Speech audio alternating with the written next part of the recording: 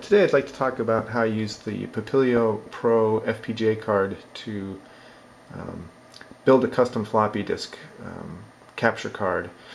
And in the past, when I've had to do things like this, I have to use a cat weasel. That wouldn't work in this case. The format is so weird. It's from a Compucolor II computer. And I've got a box of about 250 to capture, 250 disks. I also looked at the CryoFlux, and I actually bought one, but it would have required building an adapter card. So I thought, well, as long as I'm going to build an adapter card, why not just, make my own? So here we are. This is the internal floppy disk drive from a Compucolor II computer, and these guys use their own custom logic. Here, they just bought the mechanism from Siemens and then put their own logic on it, and then that goes over to a breadboard where you just have some voltage translators to convert the 3.3 volt FPGA logic to the 5 volt logic that the floppy expects. And then here is the Compucolor Pro board right there, going off to USB. Here's a shot of the underside of the floppy. I want to show what it looks like when it's actually operating. So the first thing to do is to send the head to track 0. And then with manual commands I could step to a particular track, like step to track 5, step to track 10, step back to track 0. And this is what it looks like during a capture.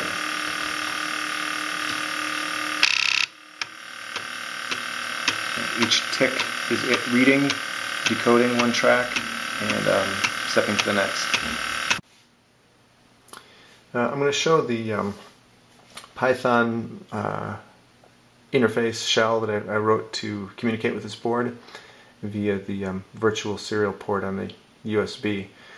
And I fire up the Python script, and it's got basically like 2 levels of commands. One for doing low-level things like twiddling config registers, reading and writing and testing memory, and then the higher level commands for capturing data from the disk, inspecting sectors, checking disk integrity, displaying files that are on the disk, things like that. So I'll show some of those off right now.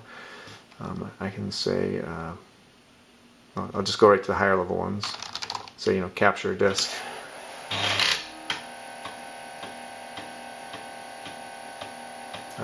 This particular Compucolor disk format has 40 tracks per side, and there's only one side.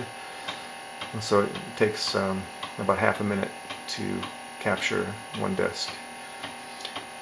Right now there are no errors, it's just clicking off the tracks, no problem. If there were errors, it would attempt retries and things like that.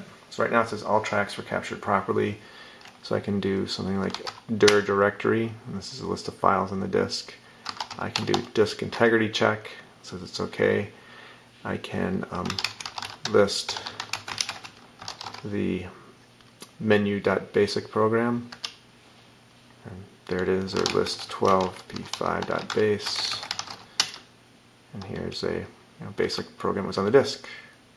Then if I'm happy with it, I can save it to a disk image. Some later point I can load it back in.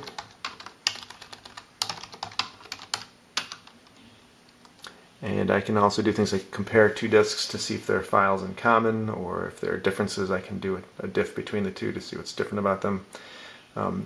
If during the read of the disk there were errors, I would have been able to go back and ask it to retry on just the failing tracks, or inspect to see what's going wrong with particular sectors. One other thing I'd like to point out is I took my little prototype on the breadboard and learned over the course of 2 weeks enough of KiCad to enter the schematic and then create a 2-layer PC board with all through-hole construction.